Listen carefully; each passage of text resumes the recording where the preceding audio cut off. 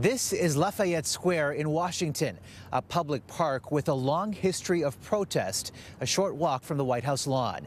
Americans have been testing that First Amendment right to free speech, and at times, bitter divisions drown out respectful discourse. We spent the afternoon at Lafayette Square today with political analyst Eric Ham to discuss the risk of that megaphone effect in American politics. Do you think there's anybody in America that could bring the country together right now? I don't even think Jesus Christ himself could bring America together.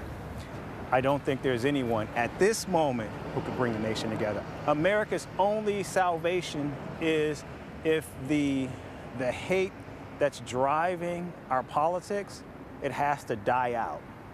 No one's going to snuff it out. No one's going to change the situation. I think it has to die out. How pivotal are these midterms? I think the question is, are we going to see American democracy continue, or will this election be the confirmation that American democracy is on the decline in the United States?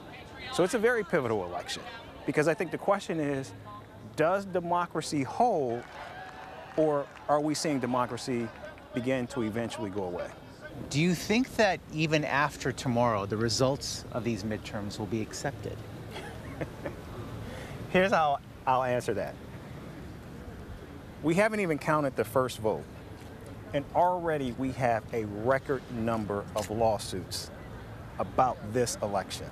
More than 110 lawsuits have already been filed, and we haven't counted one vote. So I think the answer to your question is, there will be people, depending on what the outcome is, who will not accept tomorrow's election. And if and when they don't accept it, how will they respond? That's the question. Donald Trump isn't even on the ballot for these elections tomorrow. What do you think it is about his message that is still resonating with millions of Americans? He speaks to an audience of people who feel like their voice has not been heard. He speaks for them. He speaks to them. He empowers them. And I think that moves people, for good or for bad. And he's still a singular, powerful person in this country that can move the needle. Can he win? We saw that he could not. Will his party win tomorrow? Who knows?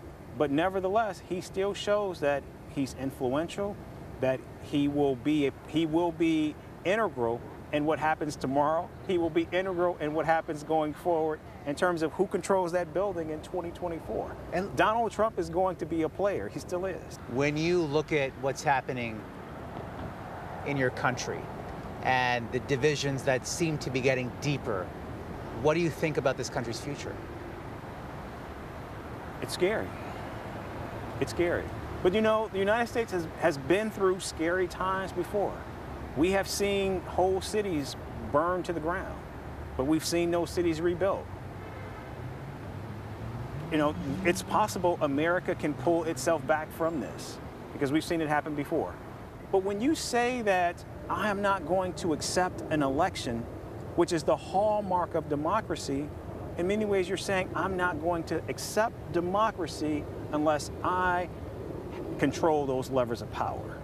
And if I don't control those levers of power, then I will respond violently even.